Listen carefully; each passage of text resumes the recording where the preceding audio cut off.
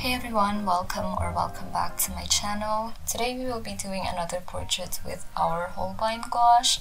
We're going to be painting this photo I found on Pinterest.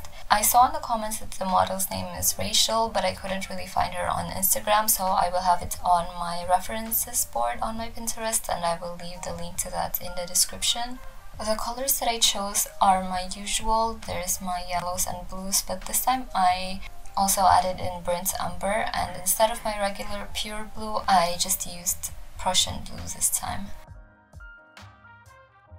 This was a sketch that I initially didn't want to paint over. I sketched it on my Cotman watercolor paper, which is really smooth and ideal for sketching, but it's not really that great with very wet mediums.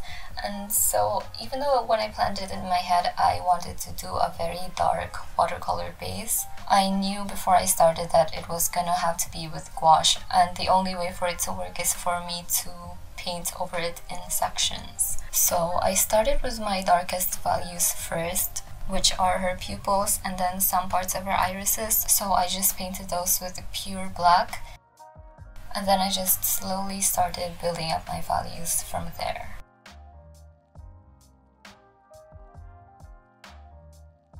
I think that when you're painting in sections like this, it's easier to paint out your darkest values first, and especially when it's pure black like this, you would always know that you have that one accurate base point to reference your colors in, especially values wise.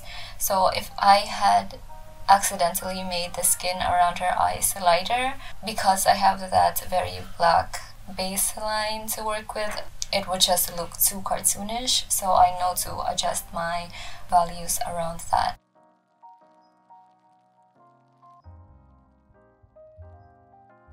For most of her skin tones, it's actually just a mixture of burnt umber, yellow and red, but I think the standout color for me was using the Prussian blue for the cooler part of her face, and it's something that I wouldn't normally use because it's such a cool and dark blue, but for this one I really loved mixing it with my burnt umber to get the exact shade of cool shadows that I wanted for her. It really is such a beautiful color. It sort of has a green tint to it, which I think is more natural than the pure blue that I normally use, at least for skin tones.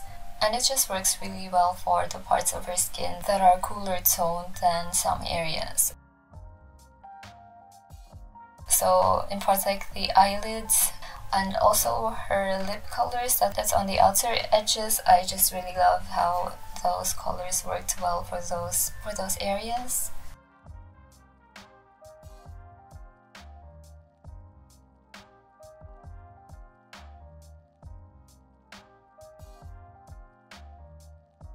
So basically her skin colors are reddish browns for her midtones. For the highlights I actually chose to lean it closer to pink. And on the shadows we have the mixture of greenish brown that we got with the burnt umber and the Prussian blue. And I think those colors really work together. I do think now that I'm looking at it that I could have done better with the blending on her face.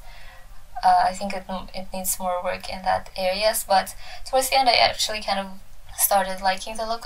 Maybe later on I will work over those areas again, but at the time I really liked it where it was. And so now I want to talk about this technique, which is just painting section by section. And I don't know how it seems to you guys while you're watching it, but I usually watch painting videos where they paint like this and it just looks so easy and effortless that when I tried it myself at first I just realized that it was not that at all. In fact, I think it's much harder to paint like this than for me to have just built the first layers up with looser paint, because then I would have a reference color for each section. For this one, I think about it, I really built the whole painting up with the colors of her pupils as a baseline. So there could be things along the way that became hard because of that, and also just mixing those colors took a lot of time for me to finish.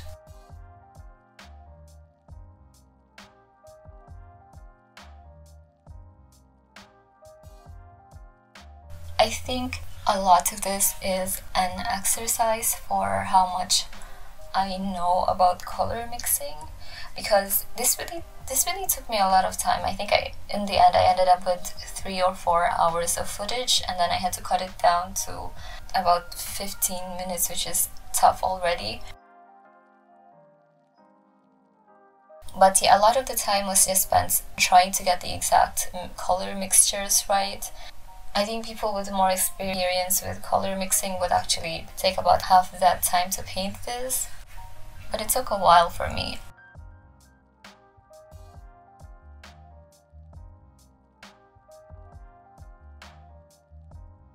And also while mixing, I had to account for the color shifting in advance, so I had to know what it looks like when it's dry versus when I'm mixing the colors, which sometimes just looks completely different. And also just trying to figure out where exactly to paint those colors when I do get them right. Just trying to figure out which section they should go, and also which section they should be contained in, so that I'm not just painting over big areas with the same color.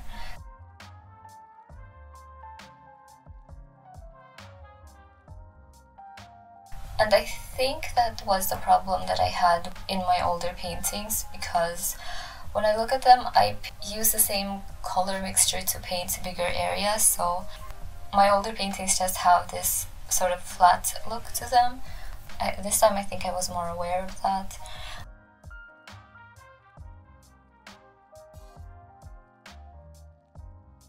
Like when I painted her nose, there's a section on the bridge that has more pink to it, and then on the small area right above it, that one has a cooler undertone than the pink one. So even though those two make up such a small area of her nose, I still had to make sure that they weren't just one uniform color, so it looks closer to the photo.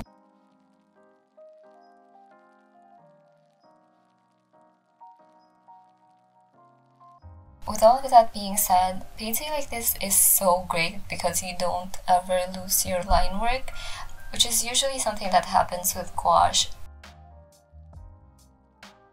Sometimes about midway through you would lose your line work completely if you're building up your whole paintings in layers. So when I'm painting like this, even though it takes more time, it really helps by having most of the line work exposed while I'm painting on it.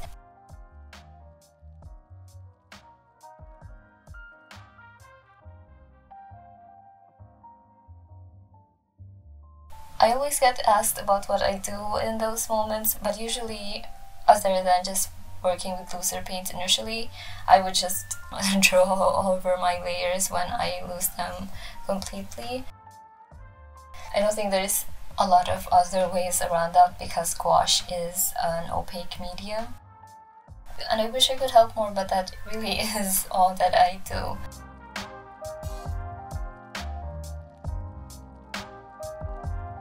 When it came to me painting her hair, I think on film it kind of just looks like I used one base color to paint her whole head with, but actually I've also put in different shifts in tones in there. Like on some areas I would have a mixture of black and the Prussian blue, and for the mid-tones it would be more of a mixture of the Prussian blue and the burnt umber. And then for the lightest parts of her hair it would sometimes just be burnt umber. So it looks like it's just one solid color, but I think when it dries you can see those shifts, and it just has a different effect than if I had painted over the whole thing with black.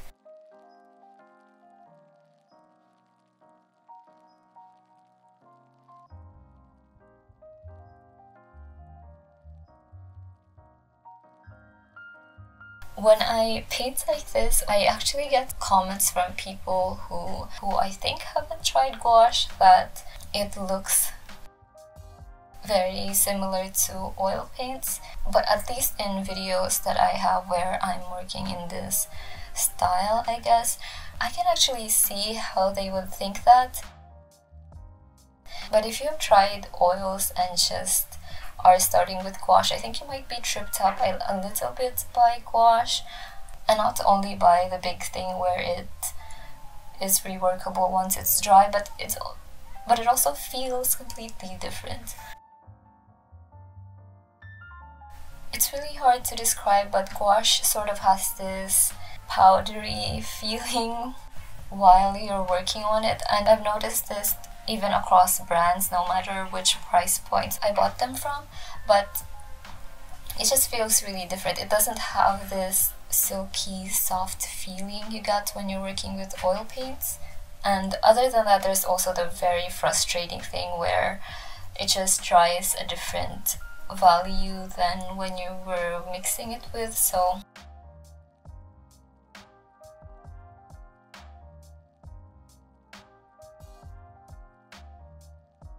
with oil paints, I think the most beautiful thing about them is that the colors just are very consistent from when you're mixing them all the way to once they're dry. Gouache isn't like that.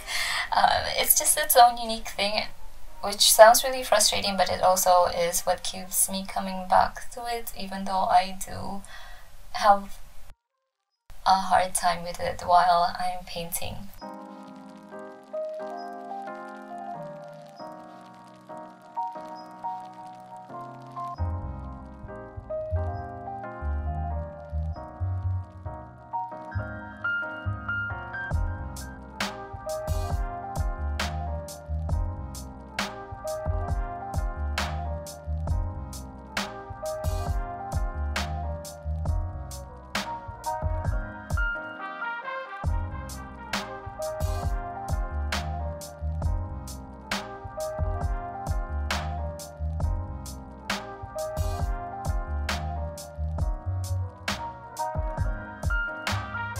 And when it came to painting the details of her hair, I think I applied different methods on different parts of it, because up front I think it's just her natural hair, and on most of her head she has it in locks. So because for the base of the top of her locks I used those different shifts in colors, what I'm doing now is just painting over the darkest areas after.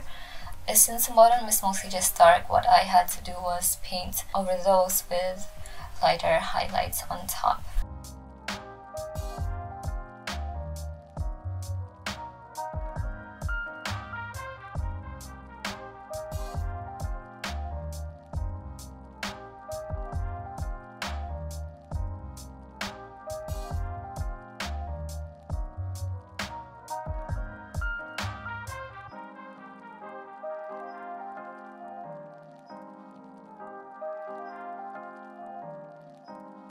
One last thing I noticed was that I really don't use that much paint when I'm using my Holbein gouache versus when I had to work with my Mia gouache. Maybe it's in the qualities of the paints, but I also think maybe it's just because I have more experience with gouache now, so I really want to find that out. So I think that I might have to buy another set of my Mia gouache now, just so I can test those out, because I did have to throw away my last one because of mold.